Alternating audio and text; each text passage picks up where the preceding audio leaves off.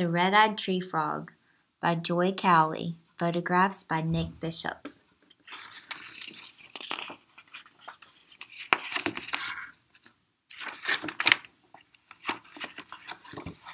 Evening comes to the rainforest. The macaw and the toucan will soon go to sleep. But the red-eyed tree frog has been asleep all day.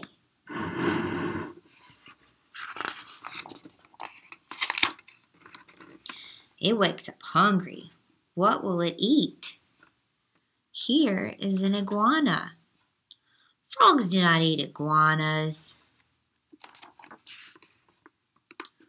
Do iguanas eat frogs?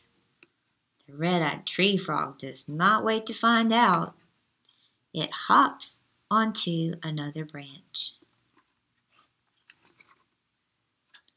The frog is hungry, but it will not eat the ant.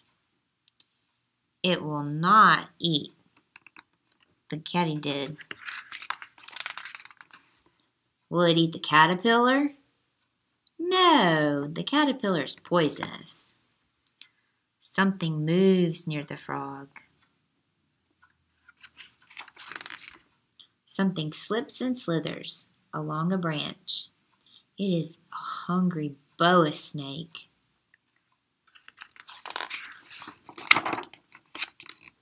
The snake flicks its tongue.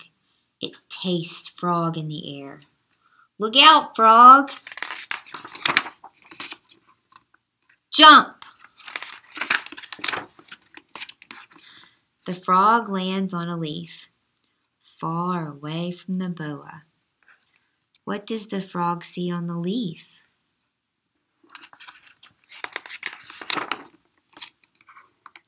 A moth. Crunch, crunch, crunch.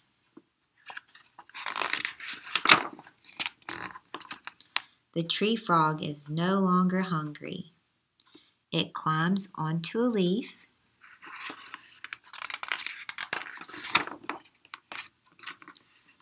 The red-eyed tree frog shuts its eyes and goes to sleep.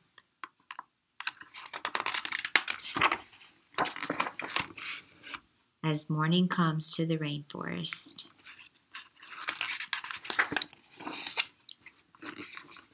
Did you know red-eyed tree frogs live in the swampy parts of the rainforest in Central America?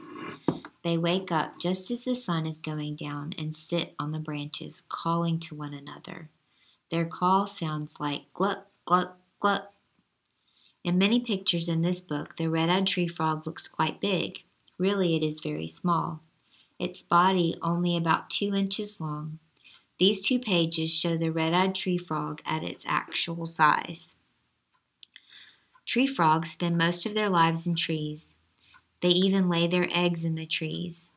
The female frog glues her eggs onto the undersides of leaves that hang over water. Here, the eggs are safe from their other animals.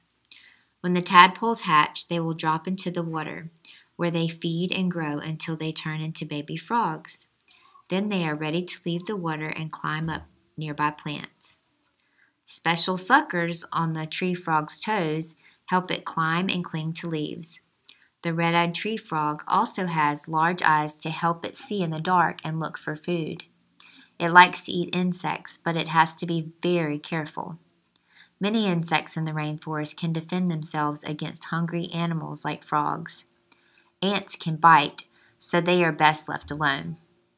Katydids are often big and have lots of spines, so they are hard to swallow. Many caterpillars defend themselves by being poisonous. Moths, flies, spiders, and small grasshoppers are the tree frog's favorite foods.